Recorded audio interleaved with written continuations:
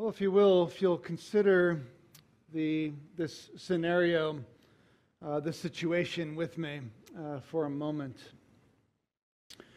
A husband, a father, and a CEO. He has what many would describe, and probably himself, he has made it. And the world that he has built around him is his ideal world. He seemingly has everything.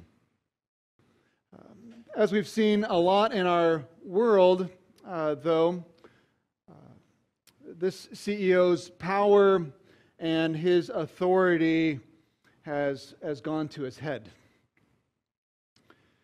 And over time, he has forgotten really where he got started.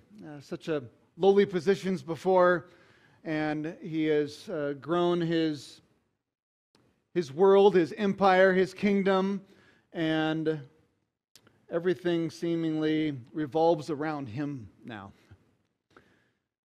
The leader has been thinking about, he's been thinking that he can do whatever he wants, he can get what he wants, however he wants to do it, regardless of how immoral it may be. If he wants it, he goes after it. He has women that are all around him. He treats them as personal pleasure. He really doesn't care much for his kids. He's far too busy building his own kingdom. One late afternoon, after his staff are gone, he makes eyes with a young married woman who also is alone, and he pursues her. He's enchanting. He's predatory, in fact. His one-night stand with her ends up with a child that's on its way. He covers up this scandal as best he can. He tries to keep that scandal quiet, and even goes so far as to try to cover up his indiscretions by trying to set up the woman's husband. Eventually, he ends up plotting a way for her husband to be killed, and so he sets up a hitman after him. Question. With a scenario like that, in a situation, would God forgive a man like that? Should he? And maybe another question that would follow would be this: how bad can you be before God would actually not forgive anymore? How bad can you go? How deep can you go in sin before you are even out of reach of God's forgiveness? How would somebody even begin to make it right with God if they wanted to? The depths that they've gone to, the indiscretions, the scandals, how would they even begin to make it right with God? It's hard to imagine, isn't it? It's hard to imagine because I think for the most part, we read those on the headlines and we would consider that person for the most part out of reach. Certainly he deserves justice. To be clear, he is an adulterer, he is a murderer, he's an abuser. He's full of himself, just for starters. In a culture like ours, we would say he's canceled. What would a man do to even begin to make it right with such deep, egregious sins like that? Well, we find out exactly how that happens out of Psalm chapter 51. Turn your Bibles to Psalm 51 this morning. It is the account of a man who is broken. Perhaps you have picked up the story and this situation that I lay out. It's the story of one great king, King David. The very one who wrote nearly half of Psalms. The same one who is called in Scripture a man after God's own heart. With that kind of situation? How does man make it right before God with that kind of slander and situation in their world? As deep as that is, with offenses that are so egregious, how can you possibly be made right with God being that dirty? Psalm 51 is an account here of a man who seeks the face of God in the midst of deep sin against God. Treasonous sin against God. So as we come to this psalm this morning, David has been exposed. All has come out. There is nothing hidden. God knows it all, and now so does everybody else. Nothing's hidden. And after the loving but sharp rebuke of the prophet Nathan, that's found in 2 Samuel chapter 12. You can read of the account that I described for you in 2 Samuel chapter 11. The prophet Nathan is sent to David, and in chapter 12 of 2 Samuel, and David is, as we come to chapter 51 of Psalms, he is a broken man. He is broken, not just busted. There is a world of difference between busted and broken. He is broken. He has sinned against the Lord God Almighty. He has built his own kingdom. He has abused. He has brought immeasurable, unimaginable pain and hurt to countless people. Sin always is deeper and broader than we will ever imagine. And this is how a broken man, chapter 51, comes before God and experiences restoration. That's chapter 51. A companion chapter, if you wanted to look later, would be chapter 32 of Psalms. But here we are in Psalm 51. And let me say this as well. Here we are, we'll be talking about repentance. How to be made right before God. Repentance. My guess is that for many of you, most of you, you came in and you have a world that is on your shoulders. You have a ton of things going on in your world. And you are coming in this morning. Here's my assumption. You're coming in and you're hoping to be able to experience some peace. You need peace in your life. You need some relief. You need joy. And so, wow, the topic is repentance. Not what I needed. I needed something completely different. This is not what I was aiming for this morning, and so you were just maybe a little hopeful the door is a little bit closer and nobody would know. let me offer for you this morning, if that's you, that very well perhaps this is the path that God has for you to be able to experience the very thing that you desire, which is peace, relief, and joy.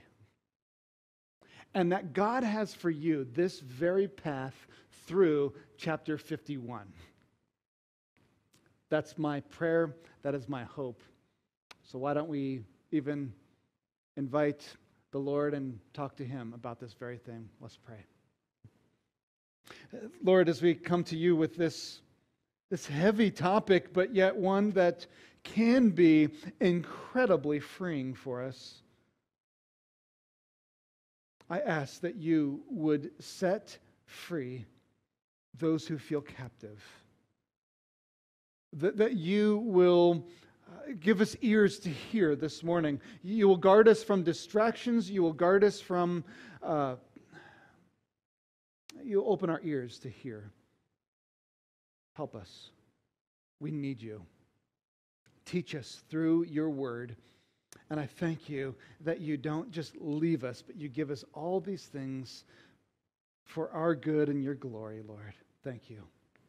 To you we look, to your word, through you, through the power of your Spirit. In Jesus' name we pray. Amen. Psalm 51, let me just read the first couple of verses for us and see where David is coming from as he is to make right relationship with God, if he is going to be restored before God. And what does that look like? Here's where it begins, verse 1. Be gracious to me, God, according to your faithful love, according to your abundant compassion. Blot out my rebellion. Completely wash away my guilt and cleanse me from my sin. For I am conscious of my rebellion, and my sin is always before me. Against you, you alone, I have sinned and done this evil in your sight. So you are right when you pass sentence. You are blameless when you judge. Did you see? He is clearly bringing out his need for cleansing. He needs God to make him clean. In other words, you can hear him say here in this broken prayer, my sins are staring me down. And I need help. I need relief. And so he's crying out to God. Notice how dirty David feels. I mean, in verse 2, right? Completely wash away my guilt. So wash away. Cleanse me from my sin. I am dirty. I need you. If you jump down to verse 7, purify me and I will be clean. Wash me, I'll be made whiter than snow. I need you to cleanse me. I need purifying. I'm dirty. And there's no way to be washed of that apart from God. And so, where is he going? Where do we see him going in the midst of recognizing the depths of his sin? He's going vertical. He goes to God, right? He's bringing this before God. He recognizes here there's no hiding from God. Nothing is hidden from God. Nothing is hidden from God. And so David outs himself. Verse 1, my rebellion. Verse 2, my guilt. My sin. You see it over and over again. My rebellion, my sin, my guilt. Sin is rebellion. again, here's a topic that we feel uncomfortable with. When we talk about sin, we'd rather not talk about sin. We would rather talk about just more happy things and not have to look at sin. In particular, not have to look at our sin. Because when we look at our sin, there's a whole lot of shame and guilt. And when we look at our sin, we see, as David, I pray, we see rebellion against God. We see guilt against God. And so there's sin. And sin is all about building our lives, our kingdom, apart from God. We do it on our terms, our way, apart from Him. Where it gets a little bit fuzzy sometimes for us in our lives is we will sometimes give lip service to the fact of I'm inviting God into my life, but what we often mean in our heart of hearts is, God, I invite you in to do my very will. And so if you're going to help me to do what I want, then I would love for you to be a part of that. I need you.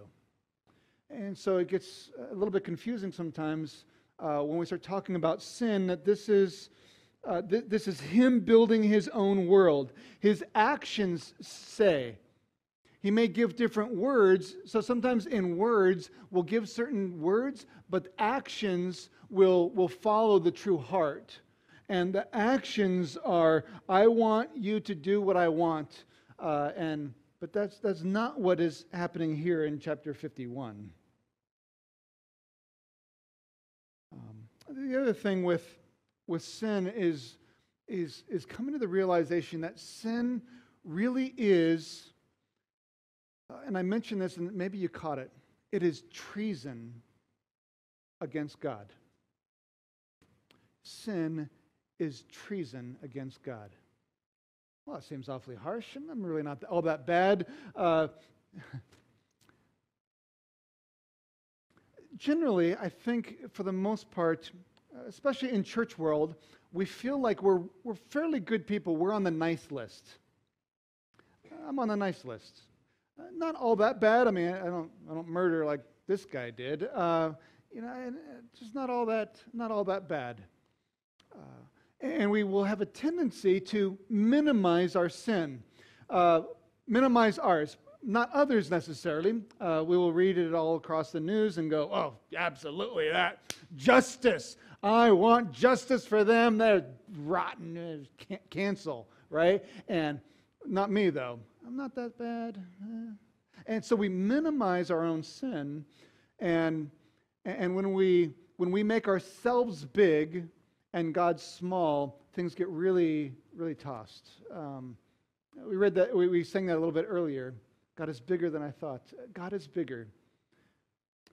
The more we realize who God is, the smaller we become, and the more we realize how far our heart is. And maybe I should throw in as well. We also recognize this as believers, and it is a constant place of realizing God is big, and I am small, and I am in desperate need of a Savior. I continually need Jesus, and there's this place of continual coming to the Lord. Not just a one-time deal. I don't just come to God for fire insurance.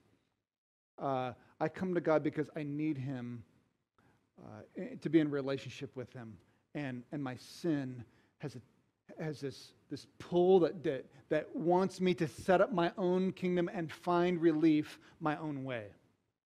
And so we have a tendency to minimize that.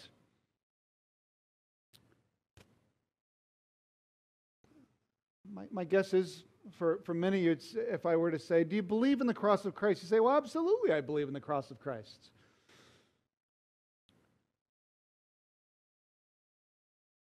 Are you dealing with sin in your life? Ultimately, for the most part, I think we don't think we're all that bad, and we tend to minimize sin. And so, a reminder, I was thinking of Jeremiah. The book of Jeremiah, it says, the heart is more deceitful than anything else and incurable. Who can understand it? What we see here in chapter 51 is a man who comes to the end of himself. He comes to the end of his excuses. There's no attempts to cover up, to hide. He's broken. He's broken. How do we know that he's broken? What evidence is there that he is broken? There's no blame shifting. There's no blame shifting. He's taking full responsibility. He's not,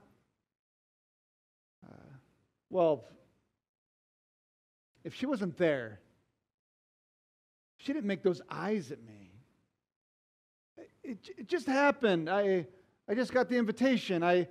If you go back to Genesis, the blame shifting begins right out in the beginning of Genesis.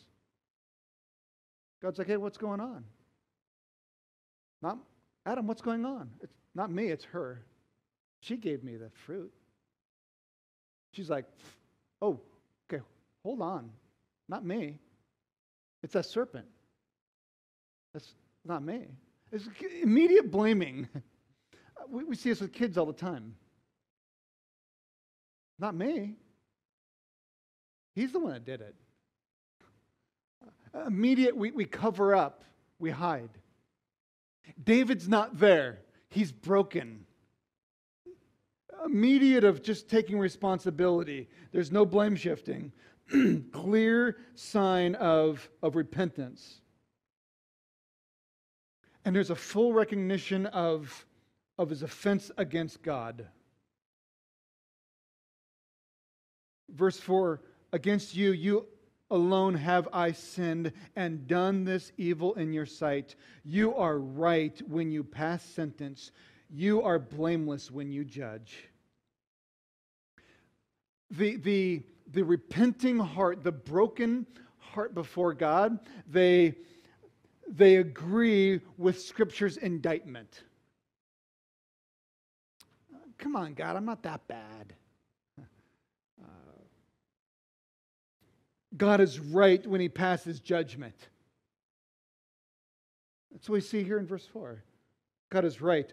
In other words, David is praying, my eyes are wide open. I see it all, Lord. I see what you see. I see it, and I am guilty as charged. No blame shifting. Taking responsibility. Brokenness. Look how this unfolds for us. Jump into verse 6. Surely you desire integrity in the inner self. You teach me wisdom deep within. Purify me with hyssop, and I will be clean.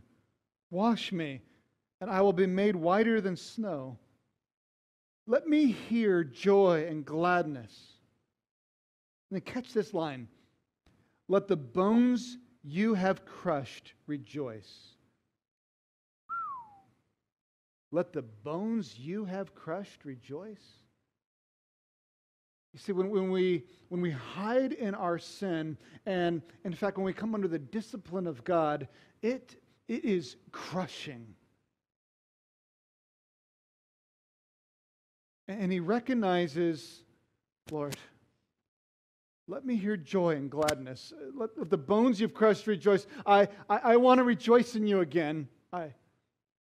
Verse 9, turn your face away from my sins and blot out all my guilt. I love this. God, create a clean heart from me and renew a steadfast spirit within me. Do not banish me from your presence or take your Holy Spirit from me. Restore the joy of your salvation to me and sustain me by giving me a willing spirit. Where have we heard those verses before? Anybody know? We just sang them, right? You're like, wait, I just sang that. Yes. Right there. Here's the pleas of a man who is broken before God. That verse 7, purify me with hyssop, and I will be clean. Wash me, I'll be made whiter than snow. It is God alone who cleanses. You want to be clean? It is God alone who can do it. It is God alone who can cleanse. You can try lots of different techniques. You can do lots of different things to find relief, but you will never find relief. You will never find cleansing apart from the work of Jesus Christ. It comes through God. And let me make this clear. That is His very nature. It is the very nature of God to clean, to cleanse, to forgive. It's His very nature. It's His very being that does that. And again, look at David. Where is his eyes? Where is he looking? Vertical. He's turning to the Lord. He recognizes where he's at and his sin and the egregious sin of where he's been, and he's now turning to the Lord. Here's what I know. I know that we fall into these places of sin and we feel like there is no way that God is going to be able to forgive me again. Maybe last time, okay, but again? What if I've been here already for the 100th, 500th, 1000th time, and here I am calling out to God again? There's got to be a place where God just says, okay, enough, I'm done. You know why we think that? Because we would do that. If you were to just continue to come up and just slap me in the face, like, oh, first time, I'm like, oh, I'll turn the other cheek, right? I got 2 cheeks, and you're like, oh, okay. Third time, there's a point where I probably, in my humanness, will stop forgiving. I'll be like, man, there's a problem here. There's got to be a point when God says, no, enough. I'm not forgiving anymore. Over and over again, no. We think that because we would do that very same thing. But that is not the nature of God. Why I love the backstory of this to Psalm 51? Because it's terrible. It's bad. And here's a man who's finding forgiveness and the grace of God. It's for you and me as well. It's the very nature of God. And so instead of turning inward, we turn vertical. We go up with it. We turn to the Lord. Your sin. The thing that keeps tripping you up. You keep falling into. You keep finding yourself there. You turn to the Lord. You don't hide. You don't cover up. You don't shift to, oh, it's this, it's something else. No, you're out with it. No, it's real. And I'm bringing it before you, God. It's all laid out. Not like it's some surprise to you. You know it all. But Lord, I want you to know everything is open before you. Here's my heart. I lay it all out before you. And that's what David does. I love this. It is filled with incredible hope for me. For me, a sinner who's in desperate need of daily grace, of drinking deeply of the grace of God.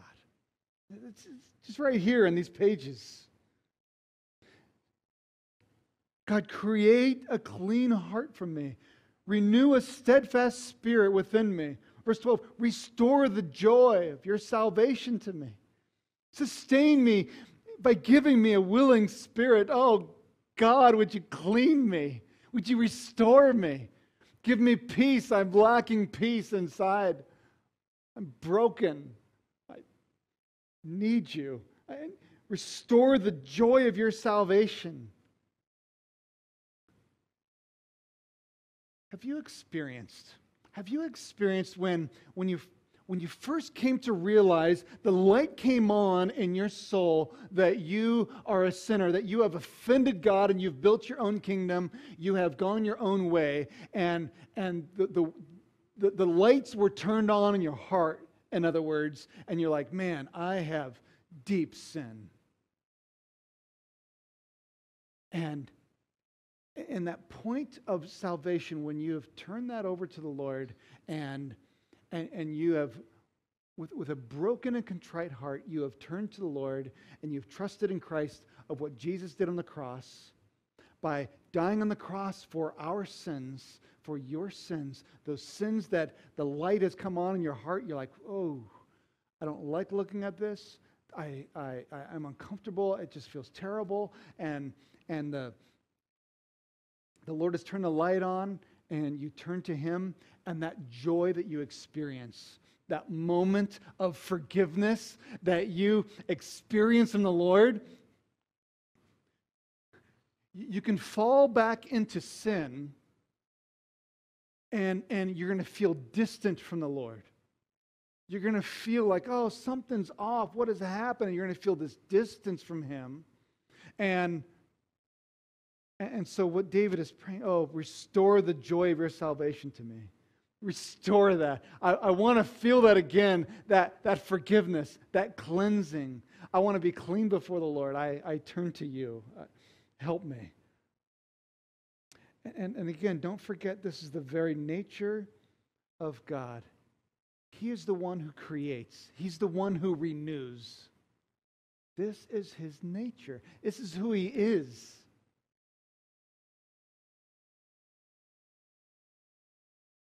I find it also interesting as David is praying to the Lord for himself, for healing, for restoration. He is praying for himself. I find it interesting. Periodically, I will come across believers who will say, well, I don't pray for myself. I pray for others, but I don't pray for myself. And I find that, actually, I want to sit down. I want to hear more. I want to better understand that. Because what troubles me with that is we have multiple examples of the psalmist praying for himself. He's praying to the Lord, and you see, this is what Christians do. Christians are repenters.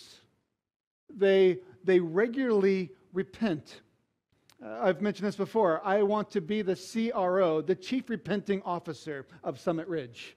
I am wanting to constantly be one who repents before the Lord. I need Jesus.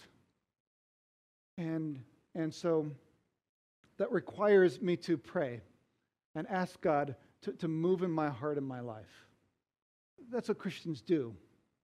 We regularly come before the Lord and pray. And so He cleanses, He renews, and you can be made new, afresh. That maybe sounds a little bit crazy. I appreciated Dane Ortland in his book, Deeper. Here's what he said. It's not easy to believe that we're clean. To take God at His word at this point is probably not far different from telling a man convinced that he has a high fever, you're healthy. But so it is. We must believe it. Defying what we feel, believe it audaciously. Believe in this cleansing with gospel defiance. It's good. God is a cleansing God. He is a forgiving God. He is the one who restores. Is that how you think of God? Do you picture God as a forgiving God? Or how do you picture Him? What do you think of when you think of Him? I was reminded of Psalm 130, verses 3 and 4. Lord, if you kept an account of iniquities, of sins, Lord, who could stand? But with you there is forgiveness, so that you may be revered. God is a forgiving God. It's His very nature. So my encouragement to you, church, is to trust in Him and believe. Trust and believe. And then here comes the final verses of chapter 51 of what repentance looks like. When there's been repentance, and what does that look like? And then let me just give a couple of words of what it doesn't look like in the midst of that. But here's verses 13 and following. Then I will teach the rebellious your ways, and sinners will return to you. Save me from the guilt of bloodshed, God, God of my salvation, and my tongue will sing of your righteousness. Lord, open my lips, and my mouth will declare your praise. You do not want a sacrifice, or I would give it. You are not pleased with a burnt offering. In other words, he doesn't want lip service. I'll just go through the actions. Oh, if I go to church this week, should be good, right? Kind of balance out the bad, go to church. Yeah, probably, hopefully. I don't want just lip service. In fact, throughout the Bible, we see numerous times when God says, they honor me with their lips, but their hearts are far from me. He doesn't want lip service. And in fact, the lip service God finds revolting. I'll say the right things. I'll look really good. He wants the heart. Verse 17, the sacrifice pleasing to God is a broken spirit. You will not despise a broken and humbled heart, God. In your good pleasure, cause Zion to prosper. Build the walls of Jerusalem. Then you will delight in righteous sacrifices, whole burnt offerings. Then bulls will be offered on your altar. So there will be sacrifices, there will be things, there's action that goes, but it's following the heart.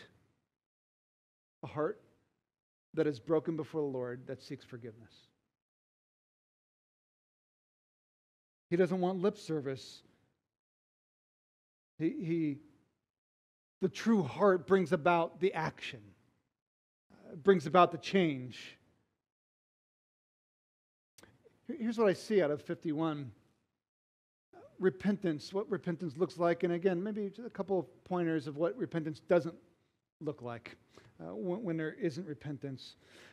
One, what we see out of 51 here is there is a godly repentance, and godly repentance always brings about brokenness and a calling out for God's grace. It is not just broken, but it's also calling out for God's grace. Judas Iscariot was broken, but never called out to the Lord. He went and took his own life. There is a brokenness here, a recognition of sin, and then there's a calling out for God's grace. The Apostle Paul says there's a godly sorrow and a worldly sorrow in 2 Corinthians chapter 7, verses 7 and 8. Godly sorrow versus worldly sorrow. And there's a world of difference, a massive difference between them. And we see this godly sorrow here in chapter 51. In my years of ministry, I have seen that repentance is seen over time, not just in a moment of tears. I've seen repentance take place over time, not just in a moment of tears. Repentance always addresses this as well. Here's a sure sign of repentance. We talked about this earlier, right? Full responsibility, taking responsibility of his actions. It recognizes the hurt that the sin has caused. It addresses the hurt that's caused to others. It's not just an apology that makes up for it. It takes responsibility. I realize the hurt. Depending upon how egregious the sin, it may be even help me understand even more. I want to understand the pain that I've caused.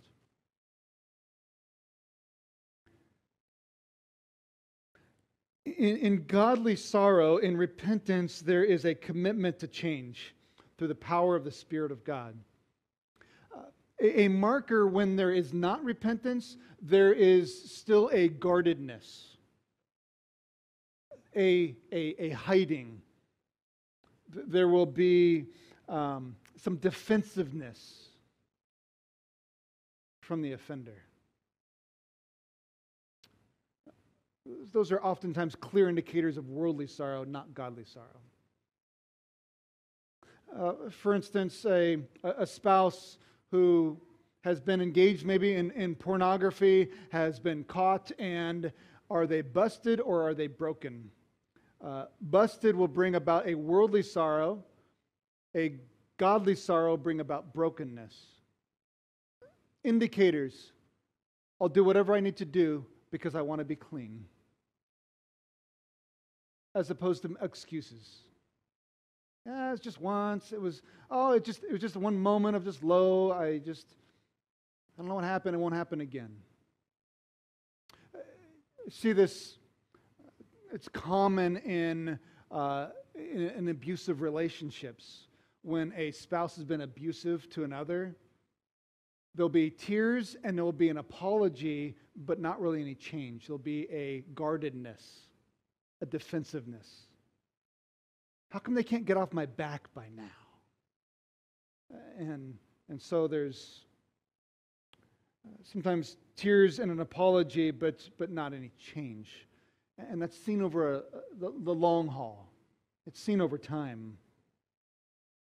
When there's misuse of power, there's a number of ministry leaders that maybe you listen to or whatever, who have fallen out of misuse of power, but they're okay now. They're fine. No change. The other thing I'd say with a godly sorrow, with repentance, is that there's no protecting from the consequences. When there's real deep repentance and a turning, and I'd say we see this here with David. There's no pulling back of the consequences. I'm not trying to just guard myself from the consequences. No, whatever may come, what's most important is that I'm right with God. So whatever we need to do, let's get right with God. Maybe last 2 points that I'd say that I've seen in repentance of godly sorrow versus worldly sorrow, of true repentance. There's an assumption by the offender that forgiveness should be offered by the offended. I've made my apology, so you should automatically just forgive me, and it should be done and over. Trust should be automatically given. We don't believe in fast forgiveness. Oh boy, I should have stuck to my notes. What does that mean? There needs to be forgiveness, but forgiveness does not mean that I immediately, everything is okay and there's no consequences, there's no effect to the sin that's taken place. Forgiveness is an issue before the Lord, and it's also a process. There isn't just a fast forgiveness. Oh, you apologize? Okay, well, we're good. Depending upon the sin, we're not okay. Trust has been destroyed, and it takes time to build that. Potentially years to build that. So when the offender, the one who has sinned and is broken, will find themselves as one grateful for the person who called them out in sin. Wow. And when was the last time you saw that? And two, I would say in that is that they recognize that there is a process for the one who was offended against to have to process and to verify repentance. They recognize it's going to take time, and I'll be patient and wait with you in that. I'm open. Ask whatever you need to. I'll go there with you. Lastly is repentance always has a distaste for sin, a hatred for the sin. We see that here in Psalm 51, that there is a hatred for the sin. There's a hatred for it. Distaste. That's a godly sorrow. That is a repentance. So if you view your sinfulness as maybe more bothersome, it's kind of just a headache, bothersome headache, more than a lethal cancer, you will see tepid growth, if any.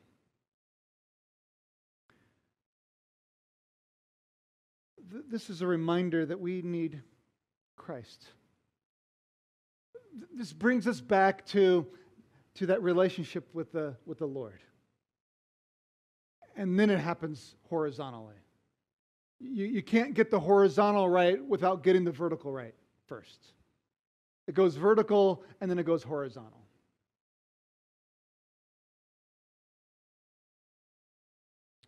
We have here in this passage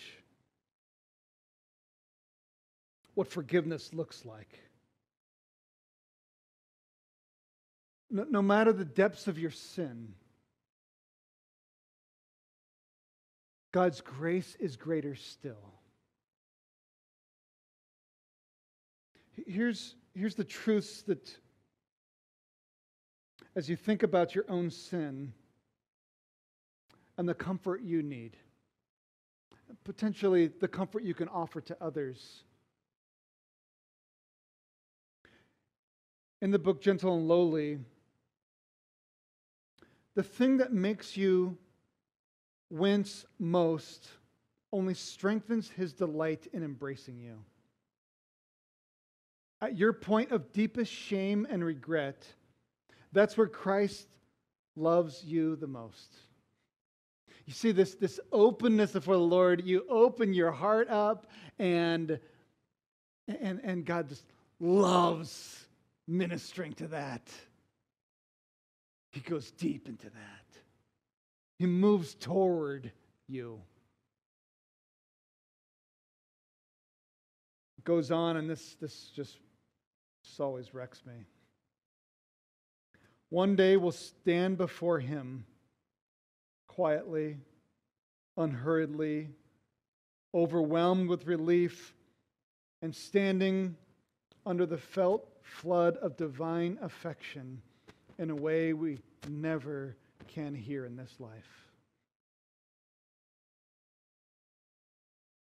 Jesus says in John 6:37, "Whoever comes to me, I will never cast out." Whoever comes to me, I will never cast out. This is a promise. This is the very nature of God for us sinners. We need Christ. And Psalm 51 here is a man who is broken before the Lord. There's no pretense. There's no hiding.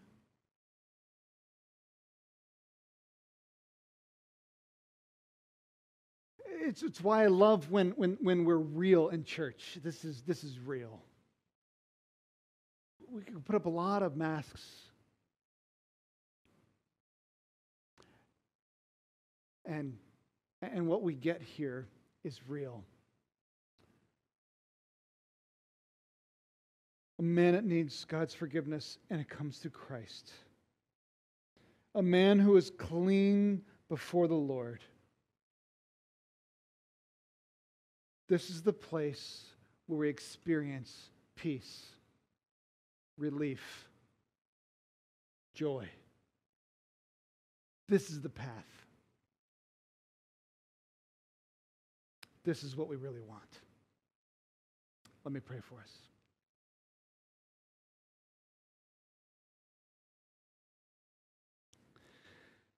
Father, this passage that comes to us this morning is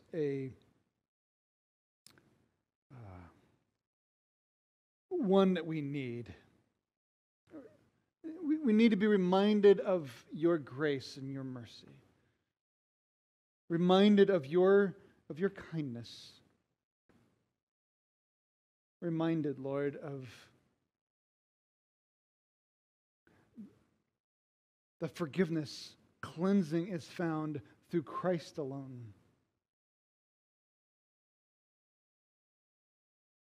Lord, I pray that each of us has our hearts open to you. We are squarely looking at our sin, our very troubles, our very sins, and we are laying them down before you. No more hiding. That we will experience the release of guilt, the transforming grace of your Son. That we'll experience the peace that surpasses understanding, that comes because we are a people that are forgiven.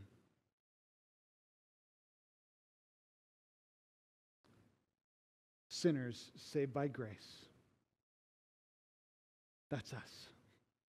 That's my prayer, at least. For anybody who does not know that, Lord, I pray that they will call out to you.